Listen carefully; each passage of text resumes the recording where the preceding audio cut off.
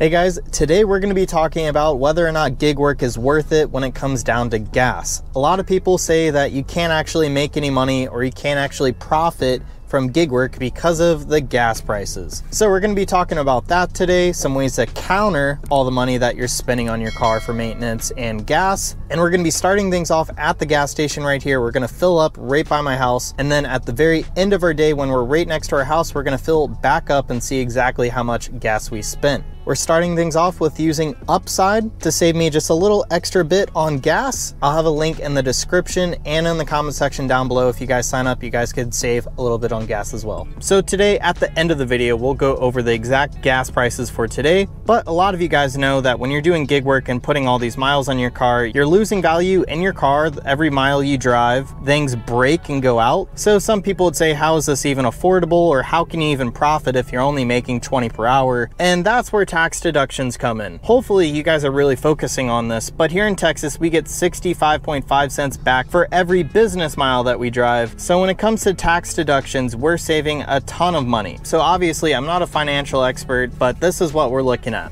600 miles in 1 week is a total of $393 worth of tax deductions. So just put that into perspective, because that money that you save right there goes into all your car repairs and helps you face the loss of value in your car. So when it comes to tax season, a lot of us, if we do things correctly, we are paying significantly less in taxes with our tax deductions. So maybe some of you guys are smarter than me when it comes to taxes, but let me know in the comment section what you guys think about that. I think it's a huge incentive to keep doing gig work. All right guys, so it has been about 4 hours of working.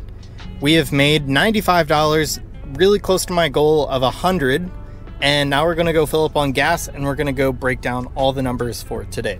Alrighty guys, so we just got back home and we filled up on gas and we spent right around $9 in total. It was a little higher than normal just because I had to idle my car all day because of the extreme heat, where on the cooler months my gas bill is way lower, so I'm looking forward to that. So we worked basically 4 hours today and made $95, but after gas our profit was $86. I know that's not a lot of money, but keep in mind this is part-time, and our hourly rate was still $21 per hour, even including gas, which is way higher than my state's $7.25 minimum wage. This wasn't necessarily the best day I've had doing gig work either, so just keep that in mind. I've had days where I've averaged way closer to 35 to 40 an hour. So the biggest question here is mostly car repairs. I'm personally able to do most of my car repairs myself, or I have a family member that could help me out. But for those of you who do not have that option, by the time you guys factor in all the tax deductions that you get to save, I feel like it kind of equals out at the end of the year, especially if you have a decent car. I bought a 2012 Honda Civic, and those are extremely reliable, and you could run that mileage up all the way to 400,000